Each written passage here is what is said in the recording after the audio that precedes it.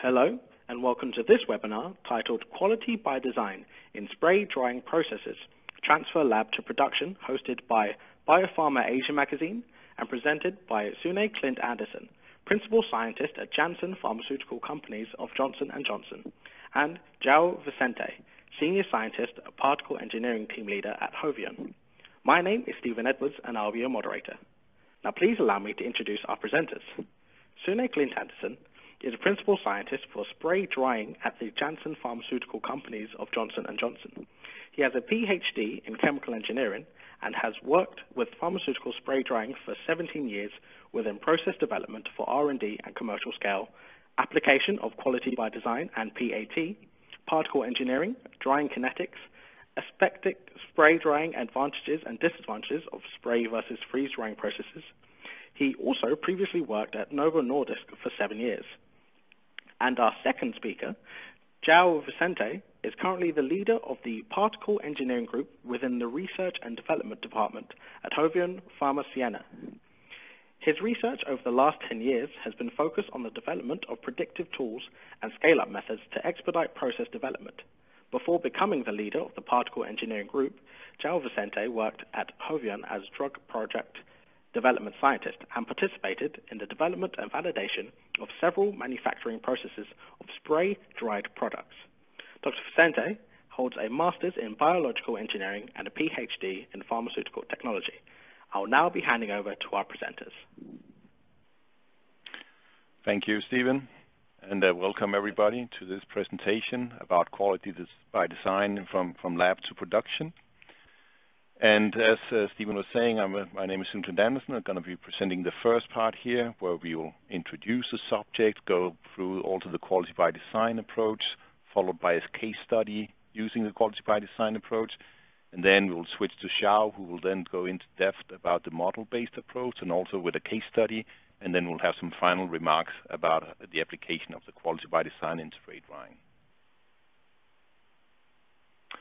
So, the first of introduction, because one of the questions that quite often comes up, is spray drying an art or is it science? And definitely used to in the past to be an art, where you're designing this large spray dryers. On the picture on the left, what you see is a commercial milk spray dryer producing 10 tons of powder per hour. It's a bit out of the league for the pharmaceuticals. You can see the small white person standing down there. That's a person indicating the size of the spray dryer. And for that one, of course, in the beginning, it was very much art, but now, luckily, it's becoming more and more science, and that's also some of the elements we will want to show you. So you can also basically get an idea about how you apply the science to also both have the smooth particles, as you can see on the small pictures, SEM pictures, and also the more complicated morphologies you can obtain with spray drying. And just to set the scene, so what kind of spray dryers are we talking about? In this case, for the pharmaceutical spray drying, these are the typical spray drying layouts, where first we have the solution preparation on the left, then the solution is pumped to the spray dryer through a pressure nozzle, but it can also be a two-fluid nozzle. In the spray drying chamber, the droplets will dry into particles. Then the particles and the gas will flow to a cyclone, where we separate the largest particles, where we have the main product fraction below the cyclone. Then the finest particles, usually below 2 to 3 micron, will then go to the back filter, where they are separated from the gas. Thereafter, the gas and the solvent, which is in the gas the whole time, will actually go to a condenser for environmental reasons. Then we'll condense out all the typically organic solvent we use, or the water. We'll condense it out to be either reused or at least to be basically disposed of in a safe manner. And then we will recycle the drying gas, be it air or nitrogen, to the spray drying chamber again to be reused. If we sometimes, especially when we use amorphous solid dispersions, then we need to dry the powder a bit further to get rid of the last of the organic solvents, and that's where you see the secondary drying, so that's typically used for those applications. So this is the system that we'll be talking about through the rest of the presentation. So quality by design, the quality by design approach, a little bit of background about it. Because why was this suddenly seen as needed, something we needed to take a look at and to implement in the pharmaceutical industry? And the reasons why this came up was that in the traditional approaches for how we work to ensure product quality and manufacturability, you tested the product, the quality into the product after manufacturing, what you can actually name as quality after design. And we used almost always, the pharmaceutical industry is conservative, so almost standard manufacturing technologies were used. Then in the beginning of 2000, then the regulatory authorities, especially of course headed by the FDA, said, okay, we want this to change. We want basically the pharmaceutical industry to basically take a more scientific approach to do this and also be more proactive in introducing new technologies. And therefore they issued the Pharmaceutical Quality for the 21st Century, a risk-based approach in 2004, which basically said that basically the aim was to introduce modern quality management techniques into the pharmaceutical manufacturing and also encourage early adoption of new manufacturing technology. And this is essentially where quality by design for the pharmaceutical industry started. However, I mean, quality by design, of course, is not as such invented by the pharmaceutical industry. It's actually originates about approximately 10 years before that, where the original concept was introduced by João in various publications, and where you can basically see it illustrated. And his basically focus was that, that the focus of the quality by design is that quality is built into the product, and there's a deep understanding of the product and the processes, both by how they're developed, but also how they're manufactured. And then also a key issue is that you know the risk involved in the manufacturing of the product, and also how best to tackle those risks.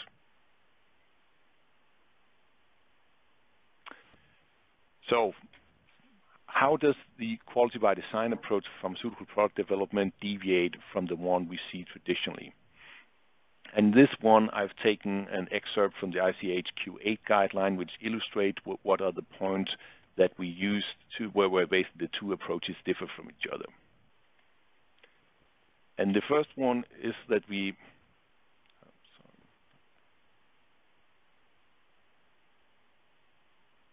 sorry, I just lost my screen. So the first one, as you see on the top, is that the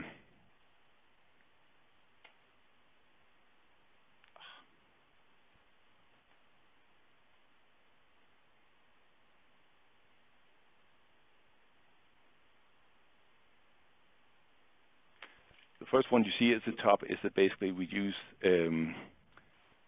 basically multiple experiments to basically determine how we actually see the interaction between the different parameters. So we use a multivariate experiment to basically understand the product and basically use that to establish a design space. And that's a basically safe operating region wherein we can basically operate the process and get the desired quality. The second is that we focused on the control strategy and the robustness of the process. All of this, you could say, basically boils down to understanding the process and also understanding the product. Now, the yellow square I've basically indicated is the application of PAT tools, because while this is definitely something that basically enhances the quality by design approach, it's not something you necessarily need in the beginning. Then also a key element is that you base the product performance on basically you base it on the desired product performance and also document it with supportive data.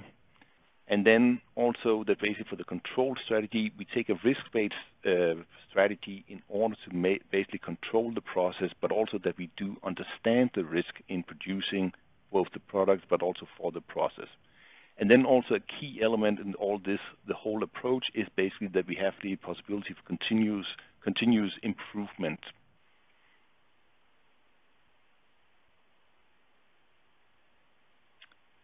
So what is it that we, shall we say, do in addition, again, just to highlight it a little bit more, just to condense it out? And what we do is we have a systematic evaluation and understanding and refining of the formulation and the manufacturing process. And we do that by both by identifying which are the material attributes and process parameters that have an effect on the product critical quality attributes, and also then by determining what is the relationship between those attributes and process parameters to the critical quality attributes. So, in essence, using the enhanced product and process understanding in combination with some risk management to really establish the whole manufacturing process and an appropriate control strategy, which can include the design space and or real-time release testing. Real-time release testing is definitely the ultimate goal, but it's something that does also take quite a lot of work to achieve. So, how do we go about this? And this is a general picture of how to go about a quality by design methodology. And this is one that's been used, I know, for among other companies like Hovione. And it starts out in the left corner with the product target profile, which tells you something about the quality, the safety, and the efficacy of the product. Based on that, you can use that one to define your critical quality attributes. And based on that, you can simply make the first assessment of the process parameter, which will be most likely be the most important ones. And we'll have an example of that a bit later to illustrate how does that actually work in practice. And also at this point, you can actually see that this is also a point where you can actually start defining the PAT strategy. Though at this point, it might be a little bit early to basically take a look at it, but it's definitely something that's still doable. Then the next thing to do after the risk assessment is then to start the process development, doing design of experiments, doing statistical models. And this is an iterative process because this is, of course, if it's a completely unknown, whether you don't have much knowledge about the product, then of course this might take a couple of iterations going back and forth with the process development before we are able to progress to the next phase where we can say we have a design space. After then defining the defined space and the normal operating ranges, then we go on to a more, you can say, rigorous risk assessment of the whole process and the products. So that's the FMEA. And then when we go from the risk assessment, then we can start looking at the criticality, which parameters are critical, which ones are key, which ones are non-critical, because this will give us input to our process control strategy. And then we also, at that point, also in parallel, we also do the implementation of the PAT, depending on which one was critical and which one were not. And when we have done all this, then we're basically ready to make the implementation of the whole process. And then we can go to regulatory filing and approval. So, linking the material attributes and process parameters to the product CQA. This is one of the key issues in the quality by design approach. And if we're using the traditional approach, then the material specification, the process parameter ranges are primarily based on batch process history and also univariate experiments. It doesn't tell you anything if there's any interaction between the different both the material properties and also the process parameters. When we're using the enhanced approach of the quality by design, then basically what we will do is then we'll take a look at what are the potential sources of the process variability. Is it the raw material? Does it vary if we change the batches of the raw material used? Does it impact the attributes of the product? Then we will also aim at identifying the material attributes and the process parameters that have the greatest impact on the product quality. And this can be based on prior knowledge, or it can also be a specific risk assessment done for the specific product.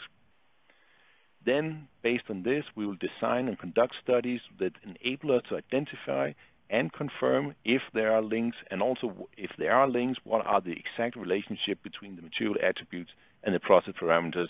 For example, verifying that this one is indeed, this has the highest impact on the critical quality attributes of the product. Based on those data, we can we'll analyze those data, and then we can establish appropriate ranges for our design space, for all our operating parameters.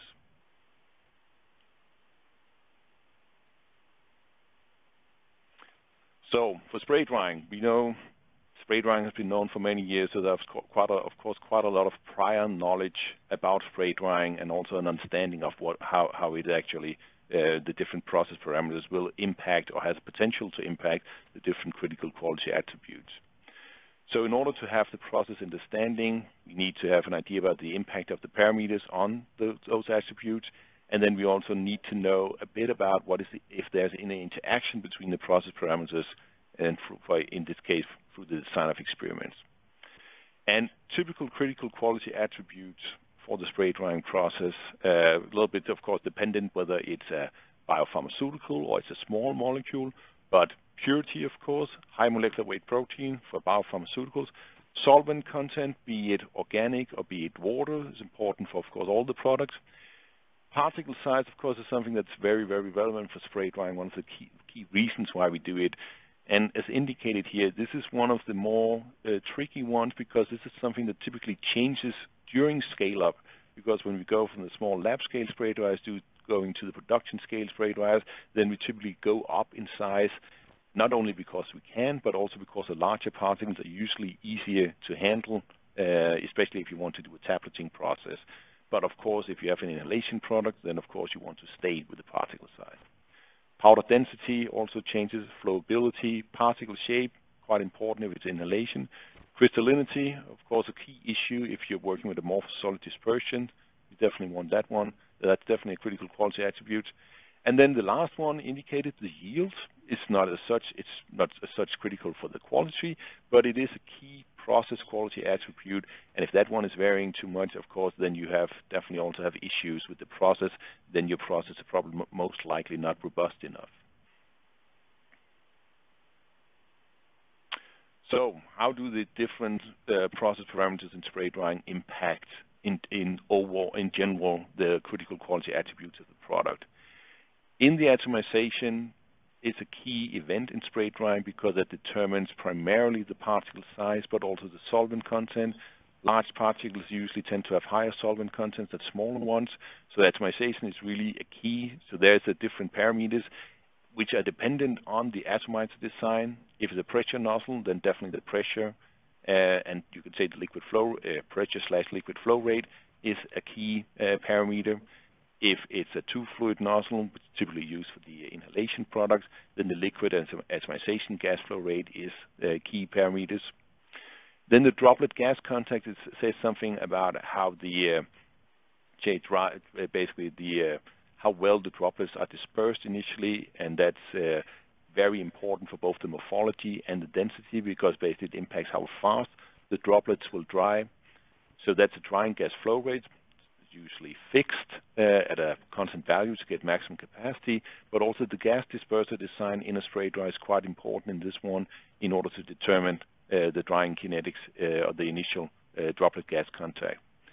Then the third event, which basically takes place in most of the chamber in the spray dryer, is the drying itself, and that will impact the solvent content. The larger the drying chamber is, the longer the residence time, then you usually will have lower solvent content.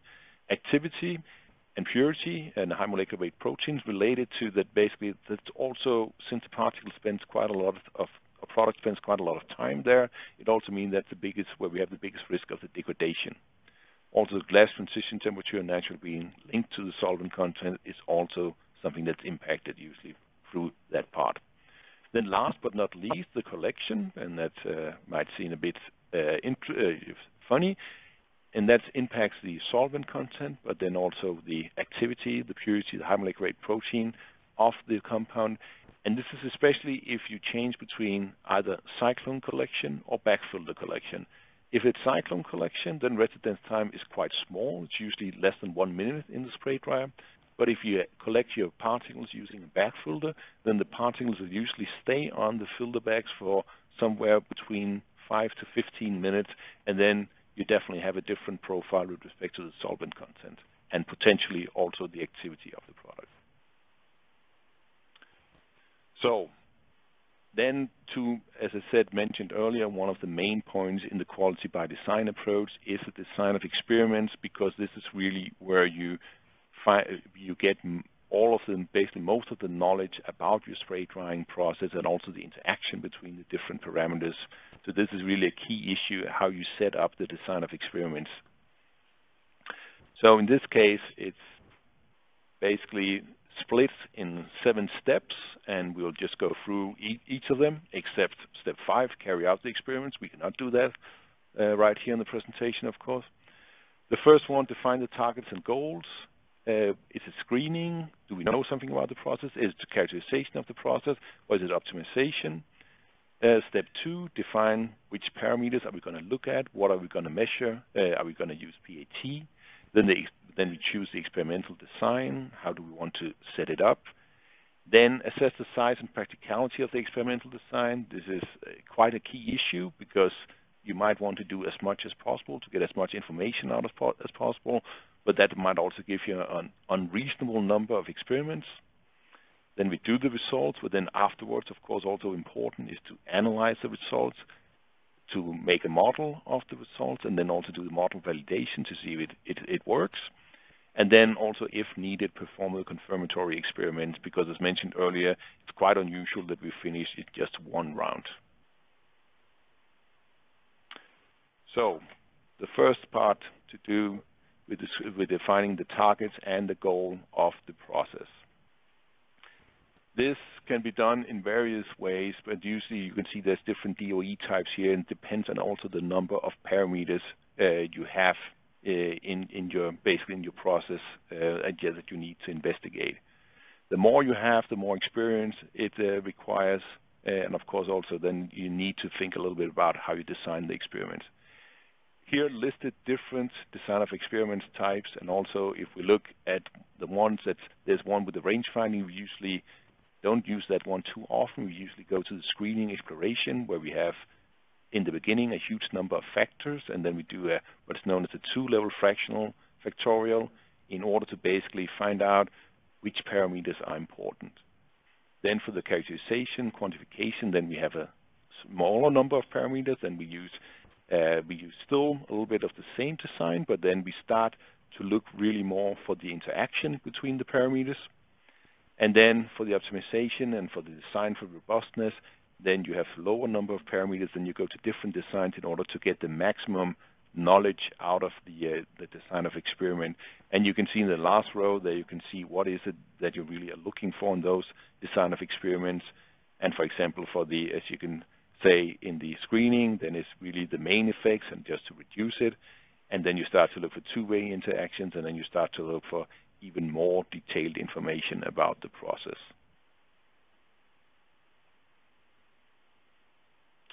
Then defining inputs and also with responses, but also the use of PAT. And this is of course also a quite critical step, and one of the most important one is basically what is the most important factors based on the prior knowledge, because usually there will always be some knowledge about the process. But also one thing to keep in mind here is that basically there will always be limitations to the historical data, because some operating conditions were not measured, and some of them there was not enough variation, and some of them, basically some of the parameters was known as confounded, basically then they interacted with each other, and basically then they basically hide some of the effects. Also another one is to check whether is the factor that you would like to change, is it open to variation, is it easy or hard to change? I just mentioned, for example, the gas disperser. On a production scale unit, changing the gas disperser, really not an option, so that one will just be fixed. Is it easy or difficult to control? Is it something that where basically it turns out that basically it's indirectly controlled? Can we measure it at all? And also, is it something that's quantitative, or is it just on or off? Heating, for example, of a collection container, that's on or off, for example.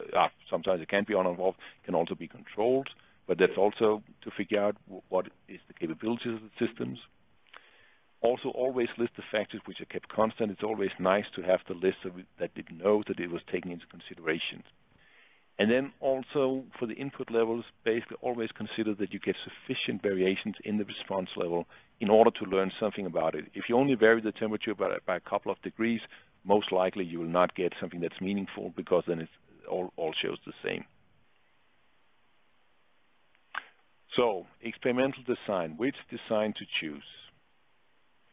And this also depends on the number of factors you have. What you see, the one listed in green, is where you get maximum number of information. Red, you get limited number, and yellow, basically in between.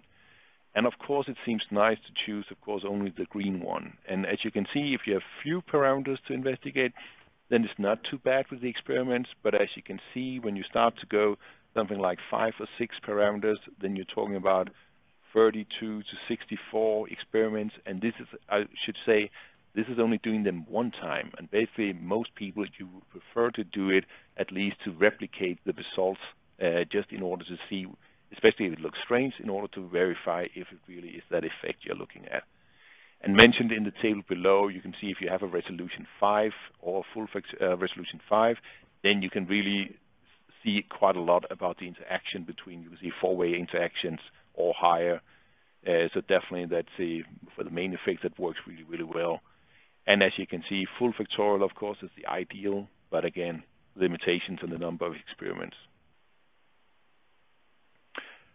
And this brings me to the point about assessing the size and the practicality of the design, because this is really sometimes where we see, sometimes especially in the academic literature, where people have performed 240 experiments in order to do it.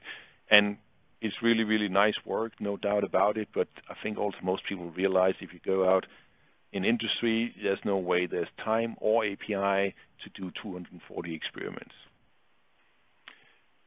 One thing, though, is also the center points. They're necessary to determine the curvature, which means also whether it's a nonlinear interaction between the parameters, but also the center points is usually where we have our normal operating point. So that one you really want to have at least a triplicate, if not more, experiments in order to determine what kind of variations I'm looking at when we have our normal operating point. We also need the replicates in order to estimate the error. And then one thing, this mentioned here in point 4, the blocking. And that's sometimes we have effects, they might affect the results, but they're essentially not of our primary interest. And as examples mentioned, same equipment, if you have 2 straight dryers and the same size, then it might be nice to basically try experiments of both of them, because while they have maybe from the same supplier, they might still probably be a bit different. And then the recommendation is block what you can, randomize what you cannot. And then one thing we've added specifically here is remember to include cleaning between the batches, because one of the things is people sometimes think, oh, I'll just do 20 experiments in a row, and then I'm done with all the experiments. The problem here is that sometimes what happens if the yield of one of the operating conditions is only 40%, means that you have 60% left somewhere within the spray dryer. And you don't know if that's going to be affecting the next one. And that means then you need to have some cleaning in between. So always timing-wise, you need to account for something like this. So after doing the results, then the next thing is to, of course, then to analyze them and then check the reproducibility. Did we see variation as we expected? Was it too little or was it too much? And then we need to go for the selection, the model, and then we need to basically, when we build the model, you can do 2 approaches. You can start from a complex model and then simplify it, or you can go build simple and then you can add terms. And my recommendation would be to start simple and then to start adding terms, because using a model where you have 4-way interaction between the parameters usually you usually don't gain that much from that one. Then there's also to validate the model, and it would be nice to be able to test it on a different set of experiments. Also be a good exercise simply to have the validation. And this is an example that I just brought forward because sometimes it's also to assess whether it makes scientific sense, the model you came up with. And this is taken from an article published last year where they did a spray drying, and they came up with an equation relating the water content to only the drying gas flow rate. And this is a bit interesting as a spray drying process, and there's no effect of temperature. So you could apparently, based on this equation, choose any temperature you like.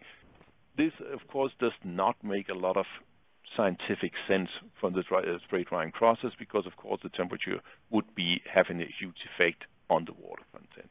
So that's something definitely to check. before you have finalized the model.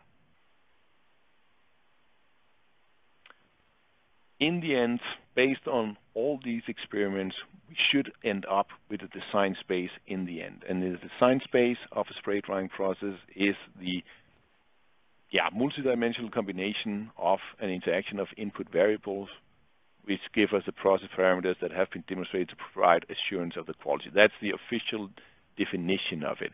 Definitely this is the space where we can operate the process in and get the right quality. And this is, you could say, the ultimate goal of the DOE exercise is to identify this design space. Now, to move on to a case study to illustrate some of these principles from the part of applying the design of experiments.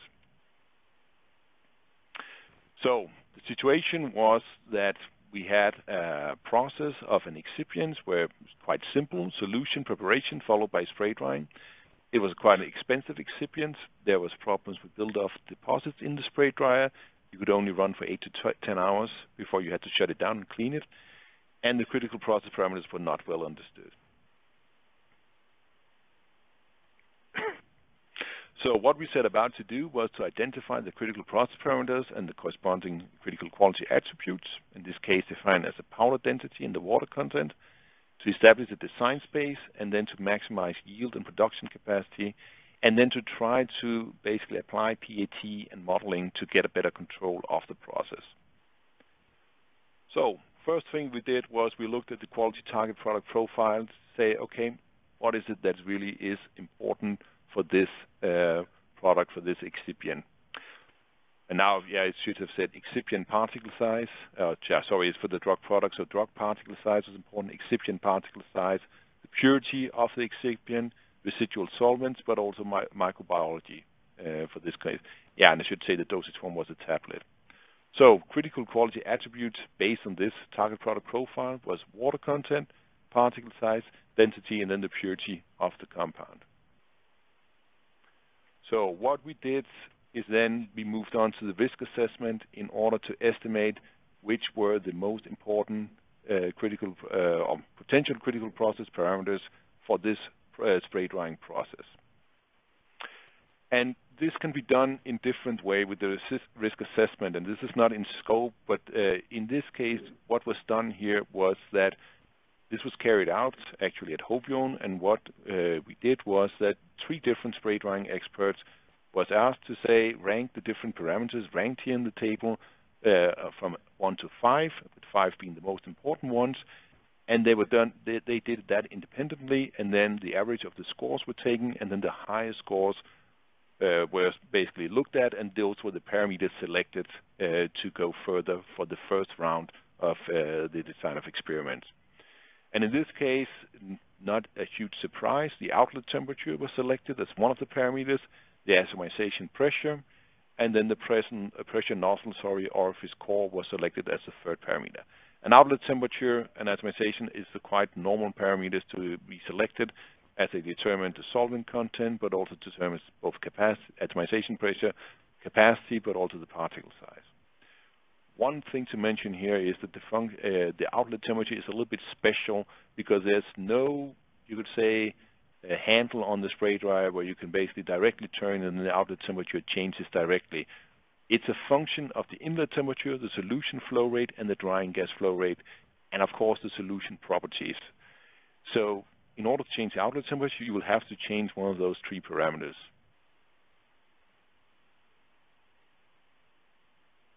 So the first round of this spray drying design of experiments, we chose a central composite face-centered design, as you can see illustrated here in the figure. And now comes this one of those parts with the randomization. We chose to do the design of experiments on a production scale spray dryer. This spray dryer is about 10 to 12 meters tall, quite large volume spray flow rates around somewhere between 50 to 80 kgs per hour of solution. And this also means we could not do a complete randomization of all the experiments. For example, when you had to change the nozzle, it would take 2 to 3 hours, or not the nozzle, but it would take about an hour perhaps before the sprayer would cool down sufficiently in order to change the nozzle, and of course that was not doable. But then the three nozzles, HC, A, B, C, 3 atomization pressures of 25 to 40 bars, and then 3 outlet temperatures from 80 to 95 degrees. So this is just a picture we basically took also just to verify what were we getting out morphology-wise, and we were getting what we expected, fairly nice round particles, of course not perfect, but still in line with what we have seen from the product produced before. So what did we get out more exactly from the data, and what was basically this is the interaction between the parameters and basically the main effects. And what we saw was, not surprisingly, the water content correlated directly with the outlet temperature. The higher the outlet temperature, the lower the water content. This is basically what we would expect also from a scientific physical point. Then there's a small effect of the pressure on the water content, also not unusual, but also not a huge effect compared to the outlet temperature. The nozzle interpretation is a bit basically, you could say, difficult to interpret, because also usually we would not interpret on the nozzle itself, but we would more interpret then on the outlet temperature. But a slight effect there, but not a huge one. For the density, we did see no effect of the nozzle, but definitely an effect of the outlet temperature. This is also something that is quite expected. The higher the outlet temperature, the more you would expect the particle to balloon. So basically, you would expect a lower density with a higher outlet temperature.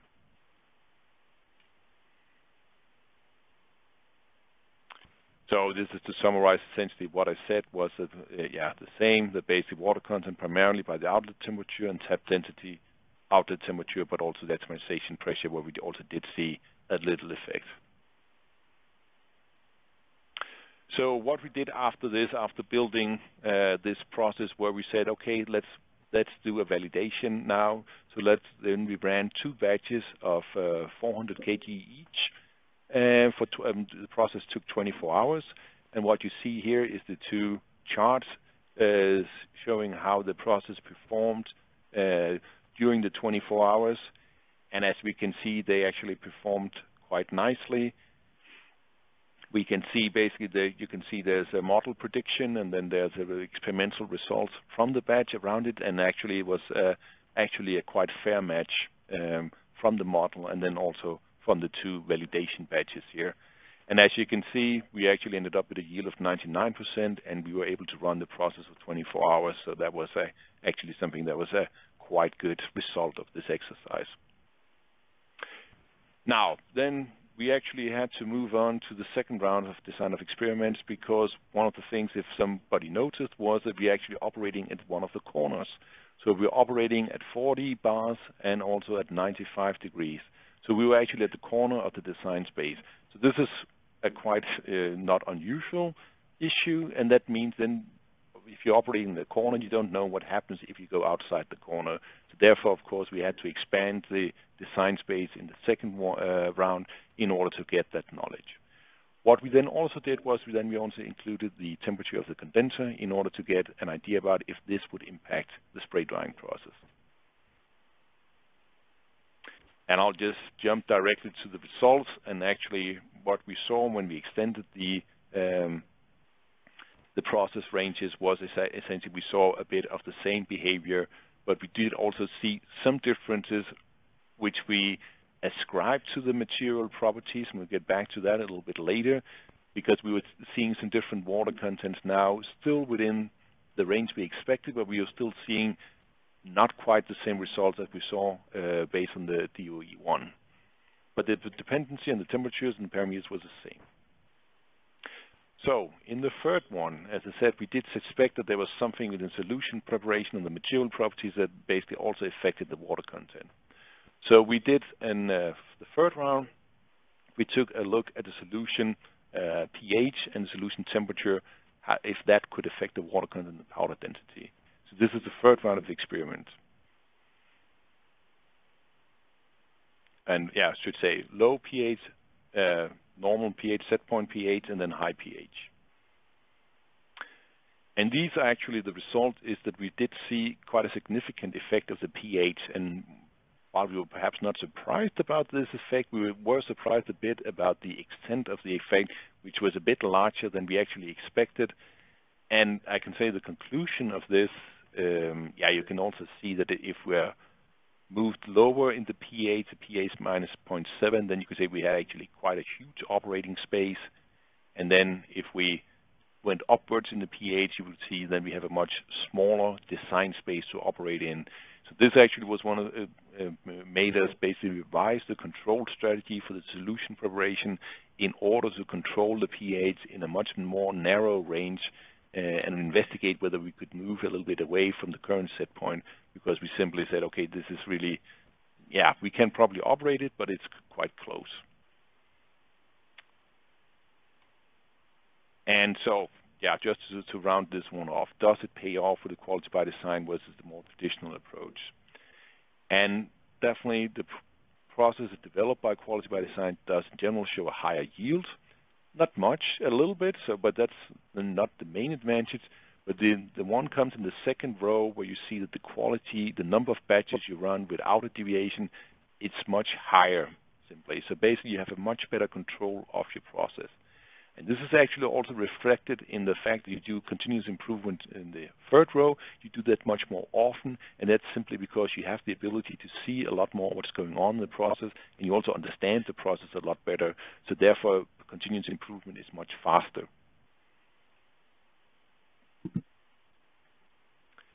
And then basically, but also, is it more expensive? Yes. If you do a quality by design approach in the beginning, it does cost you more API, it does cost you more excipients, it takes more time on the spray dryer. So definitely it is more expensive to implement in the beginning, but when you reach a certain number of batches, be it 10 or be it 20, then definitely you will see the payoff, and then you will have the return of your investment in the quality by design approach. So it's definitely worthwhile to do at a certain stage in spray drying process development. And with that, I will give the word to João, who will then talk about the model-based approach. So hello everyone in the audience, and thanks for this explanation, great and thorough explanation on the QBD approach. Actually, I think I'll pick on your last slide to introduce the second part of this webinar. But first, let me introduce the company. So, Hovione is a contract manufacturing organization that provides spray drying services from the early stage of process development up to the process performance qualification, of course, and also for commercial manufacturing. I've been working in the company for 10 years, always in the spray drying technology, and I must say that this approach that Sune just presented is pretty much aligned with the quality by design approach that I am used to. The benefits I think are clear for me. I think are clear for everyone. However, and picking on the last slide, the main drawback is the initial investment in the early stage. So as Sune just mentioned, we need to be able to invest significantly in the early stage of the program in developing a process at large scale. And this may not be feasible for fast-track drugs or for small, medium biotechs. And for example, in the first QBD submission that I have participated, we run approximately or more than 250 tests at scale. And this, again, in some cases or in most of the cases, may not be practical or even feasible.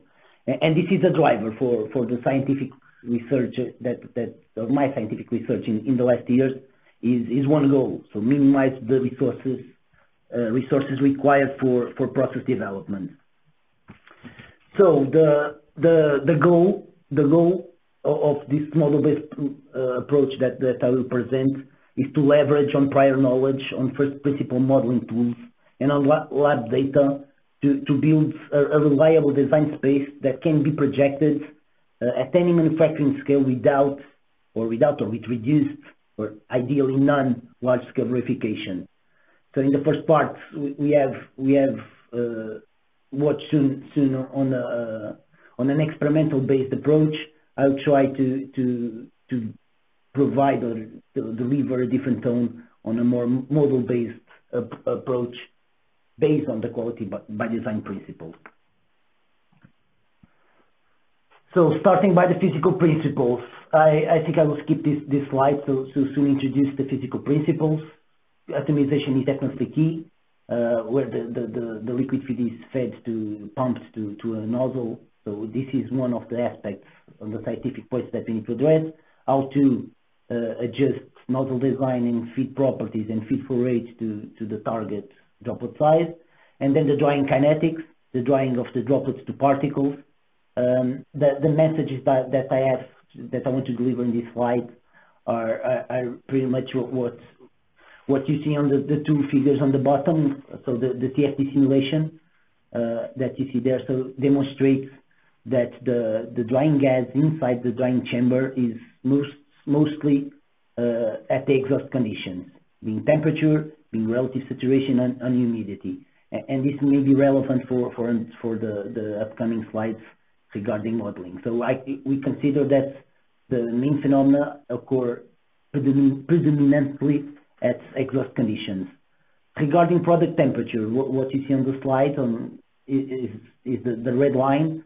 There's an initial period where the droplet is up to the wet bulb while there's no evaporation. Then after the onset of evaporation, the temperature of the product remains unchanged on the wet bulb temperature, and that persists while there's solvent at the surface of the droplet. And then when starts the particle formation, there's an additional resistance to evaporation, and the temperature rises up to the outlet temperature.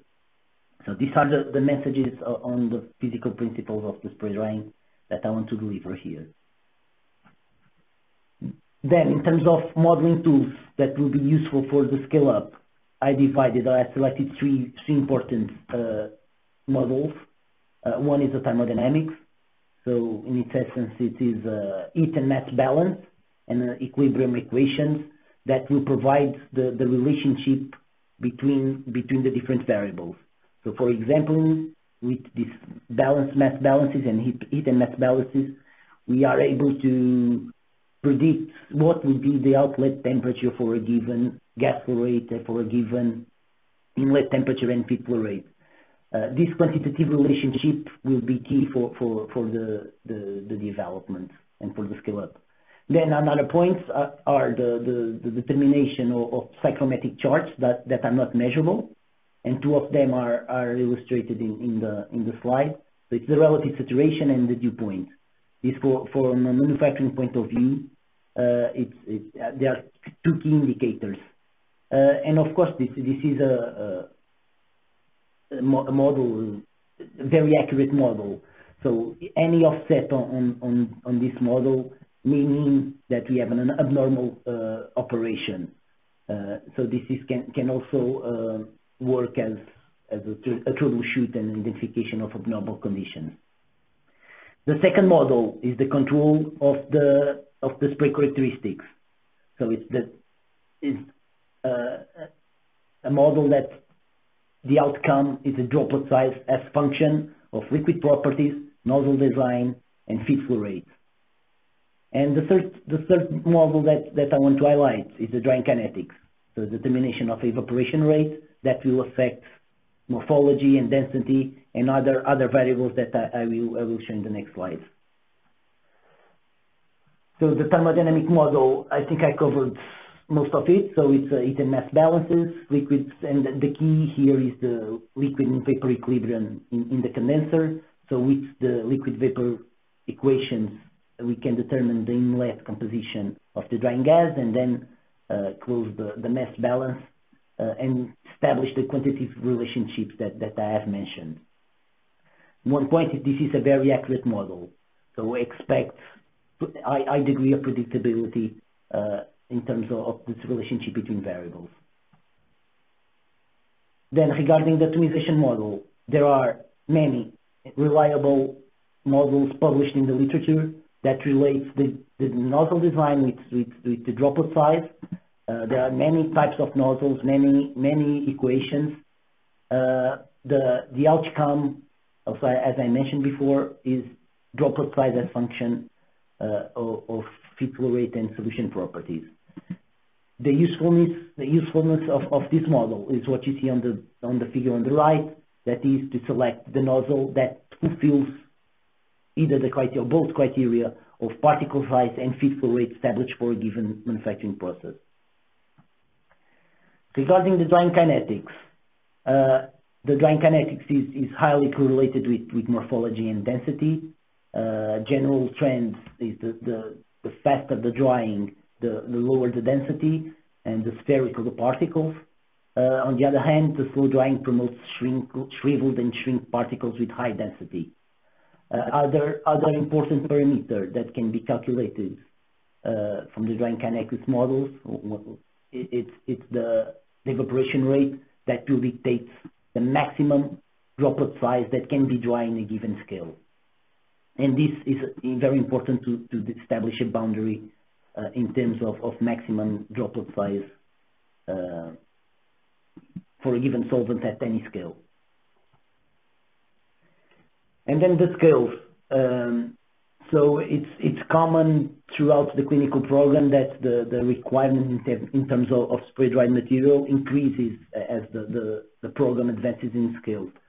So in the early stage, you may need 100 grams or so, and that can be manufactured as a laboratory or pilot scale.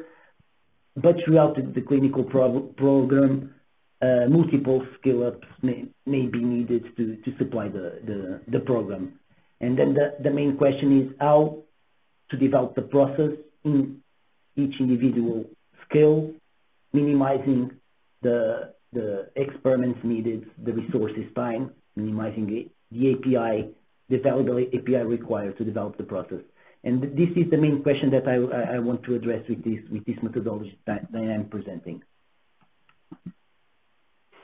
So as I said, this is QBD-based approach, so most of the steps that Sune presented in the first part apply in this methodology.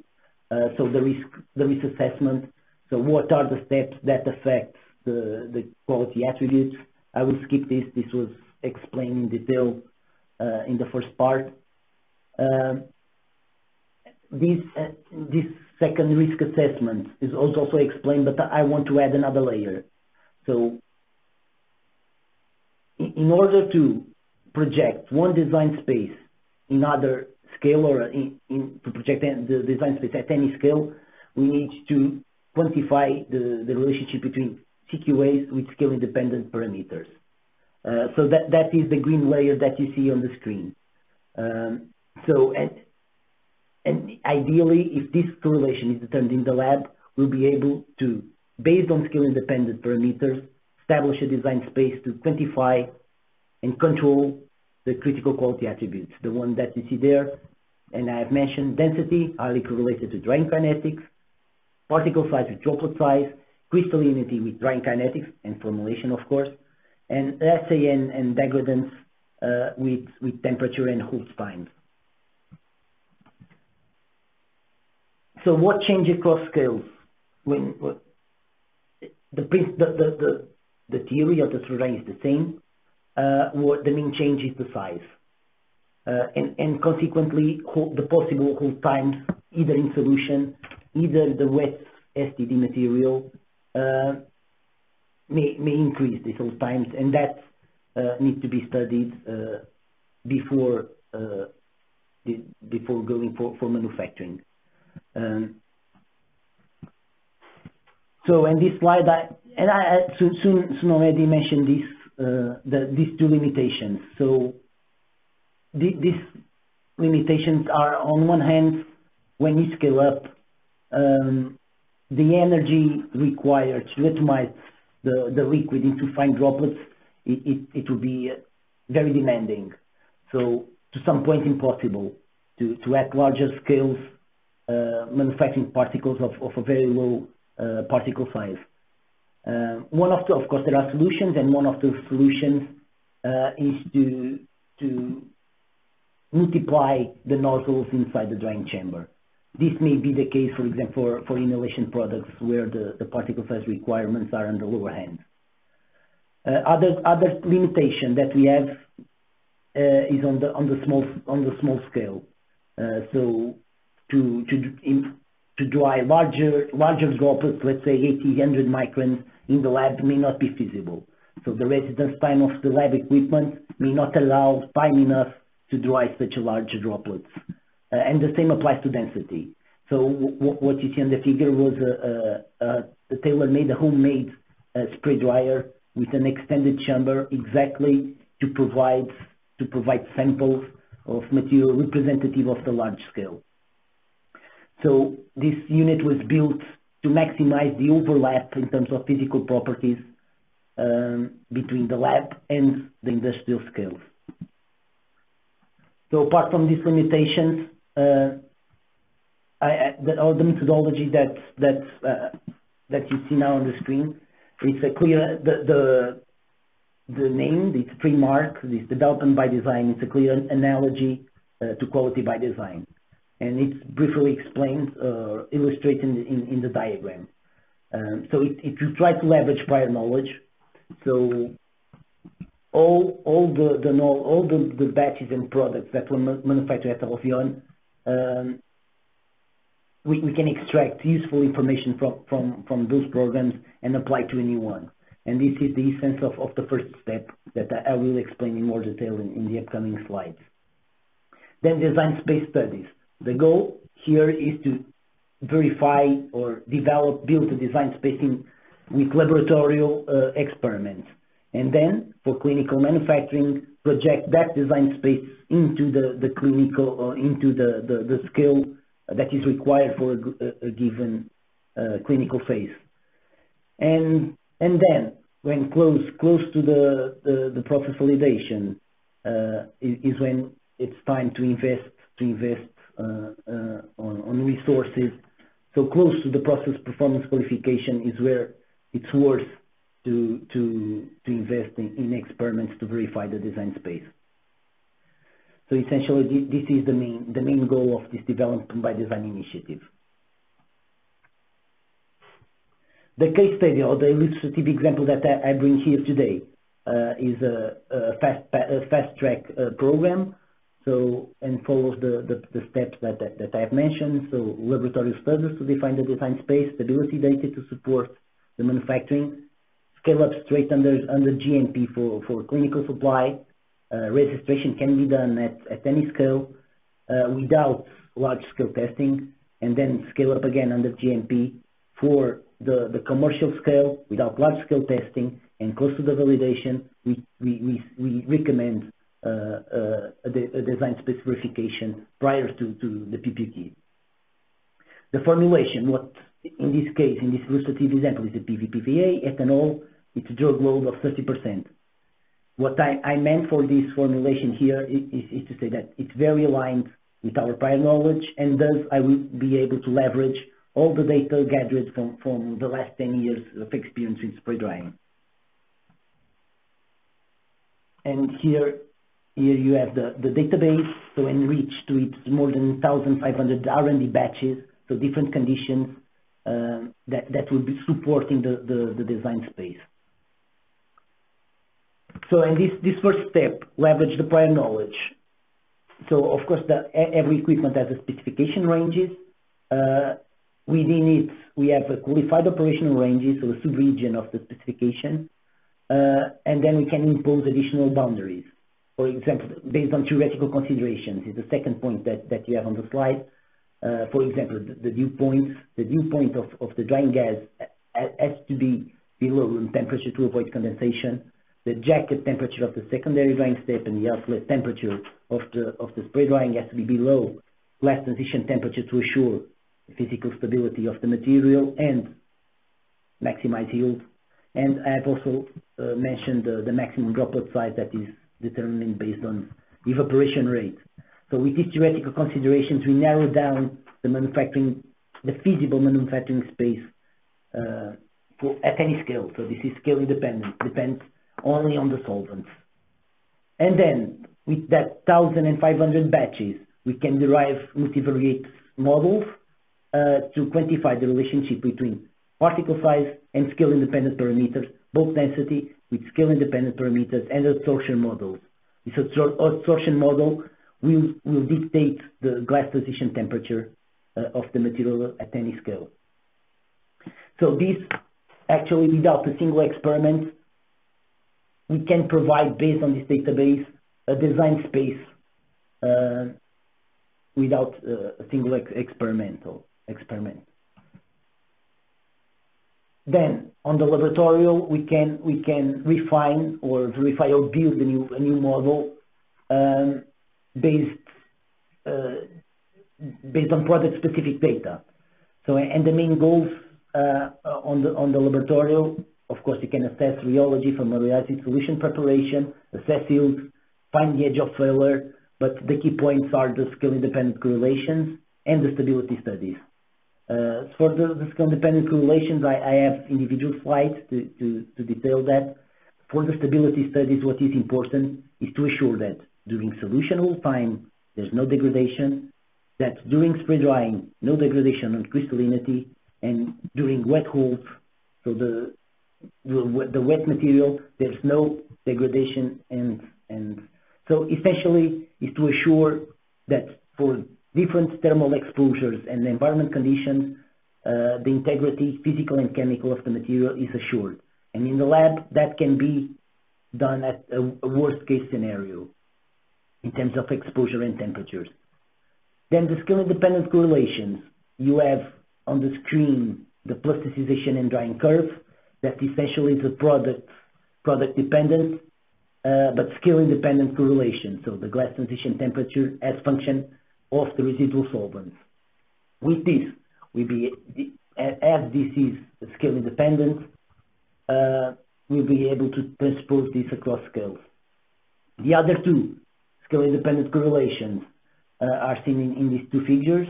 So one is droplet with particle size, can be extrapolated to commercial scales, and the bulk density with its mass transfer ratio. So this is a drying kinetic parameter that can also be correlated with density. So with all this information from stabilities and scale independent, we can theoretically, or based on lab data and physical and theoretical models, build the boundaries of the design space that can be generated theoretically and projected to any manufacturing scale. And this was done only with prior knowledge, laboratory data, and first principle skill independent models. I had a slide for the secondary drying step, but it's the same. The backbone of the methodology for the secondary drying step is similar to the spray drying. So it's based on the plasticization curve. So the methodology, according to this methodology, what you need to assure is that the drying temperature is below the glass transition temperature to assure that no recrystallization may occur during the drying. Then this is a process that is mostly controlled by the in-process control strategy, so by sampling and assessing and analyzing the residual solvents content. When the drying takes a long time, what may be implemented is what you see on the right figure. That is a stepwise approach. That means increased temperature as the drying proceeds.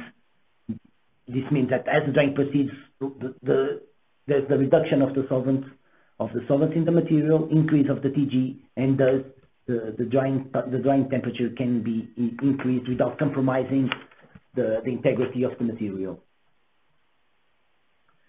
And then last step is the large-scale verification. So on one hand, with the prior knowledge, we have established a design space for different products for different scales. So it relies on multivariate data analysis, theoretical considerations, and first principle models. So on one hand, we have this model built with different products, different scales. On the other hand, we have a model for product-specific data built on the lab. These two design spaces can compete with each other or can overlap. And this can be used as an assessment of the uncertainty of the design space. Ultimately, if these two models match and provide the same manufacturing conditions for a given manufacturing process, we can support we can support the manufacturing conditions based on the confidence of these two models. Of course, experimental verification, and this is the ultimate goal, to be able to project with high confidence the design space at the lab to any commercial scale. But more conservative approach may be used and demonstrate at large scale that the critical process parameters, the relationship between the critical process parameters, and verify at large scale prior to the PPQ that the design space still applies for this product.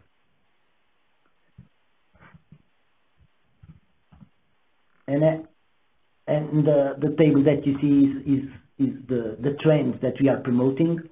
So I have mentioned the first QBD project, so more than 250 runs at scale, and we are now able to leverage this prior knowledge to minimize the experiments done at lab scale and support the filing of new drugs under QBD with minimum, and the numbers that you see, it's an impressive reduction. So today we are supporting filings with less than, or approximately 9 trials at scale, with the savings in material that you see in the screen and in time as well. So as conclusion, Sune presented in the first part of this webinar an approach that is the best in terms of risk. So it's a design space that is built with product-specific data at a given scale. So the uncertainty is minimum. The drawback is the cost in the early stages of the development. On the second part of the webinar that I have presented, it was a model and risk-based approach that tries to leverage the prior knowledge and theoretical tools to minimize the resources and build a design space at any scale. And this is all from our side. So, Stephen. Thank you for that. Once again, that was Dr. Andersen and Dr. Vicente. Now we will begin the question and answer segment of the webinar. And once again, I would like to remind the audience that you can send your questions in via the questions tab located directly below your webinar screen. So now our first question is, how many experiments are genuinely needed to obtain enough data for a design space and/or sufficient for robust and filing? I believe that's for you, Dr. Andersen.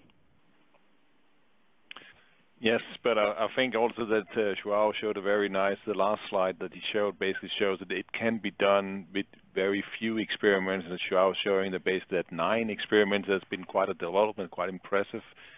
And I think it really depends on what kind of, also the company strategy, and also with the QA and regulatory, what is comfortable and what's really for the specific company, what's comfortable for them to basically say that you have robustness. So I would say 9. I can say from my own personal, you could say feeling, I would say 9 is probably a little bit low for me in order to really say that it's robust. But I would definitely agree that we don't need 40, for example. It might be, let's say, 20. So, but it's dependent also on the risk. I mean, how basically also the data you have to support basically the whole spray drying process, also the kind of experience you have with that process. Thank you. Our next question is, how accurate are the models mentioned? I believe that's for you, Dr. Vicente. So the models, I have presented different models, so that there are different layers of modeling. So for example, the thermodynamic model, that is very accurate. So I expect that the mass and intermass balance of a given spray dryer will not fail for more than 5 degrees Celsius, for example, in the temperature. So this is a very reliable and accurate model. Then there's optimization model that there are different optimization models. I think one thing that I can add is, for example, when I have data from the lab and at least one batch at the manufacturing scale, maybe a pilot or any scale, the accuracy for the scale up for another third scale, either for size, for particle size and density, can consider 25% of the error. So imagine a particle size of 20 microns. I would say that the extrapolation of the scale independent correlation would be 20 plus minus 5, so 25% of the target value will give a good idea.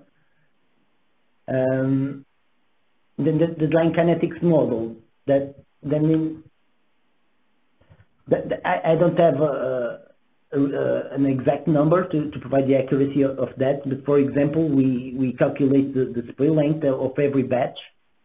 So or other words, so the words that I used during the webinar, the maximum droplet size that can be dried in a given scale, and I have 100% positives in that. So all the 1,500 batches that were dried and that are in the database have a droplet size below the maximum. So I don't have an accuracy, but I have demonstrated that that can be used to predict. Thank you. Our next question is, what kind of savings, API and time, is it possible to gain from full application of QBD? How much will PAT contribute / add? I believe that's for you, Sune. Yes, and that's definitely a fair question, because as we saw in some of the estimates, also as João also showed with the data behind with the batches, I mean, there definitely is some significant savings to be achieved by implementing it, but also, as we stated, I mean, it does cost a lot more in the beginning, and simply to achieve the understanding of the product and also of the process. So for the case study I showed, we basically were able, all the costs we put into the 3 DOEs, we saved those within, I would say, 2 years' time. We'd saved those. So that for that specific case study, payback was something like 10 batches, and then we had saved all the money we basically used for the for doing the trials. But as also stated, basically shown in the graph, it will vary depending on the product, but somewhere, let's say, between 10 to 30 batches. And respect then to applying the PAT, that one is definitely a little bit more tricky to say how much it actually impacts the savings of the approach, because there's no doubt that basically you have more information about the process, what goes on, if you have the PAT implemented. But I would say we've also seen that sometimes it's not a must-have initially. It's something definitely to build in the long run. But then we've also seen some processes where it does really pay off to have it, because then we know immediately if there's some changes that's happening. So that one, it's difficult to quantify, but it's definitely from the process control point of view, it's definitely a huge advantage to have the PAT tools installed. Thank you for that. We have time for just one more quick question. Dr. Vicente, this one's for you.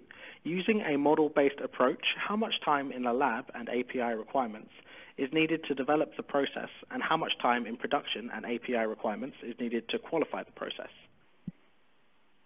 Okay. So for the laboratory experiments, so what I would recommend is to run a DOE, and so straight to the point. I would say 100 grams will be enough to develop the process in the lab and stability studies that I have suggested. in this presentation.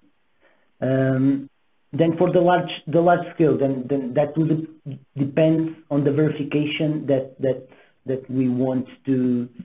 So as I mentioned, the clinical supplies, so all the scale-ups can be done without a single experiment.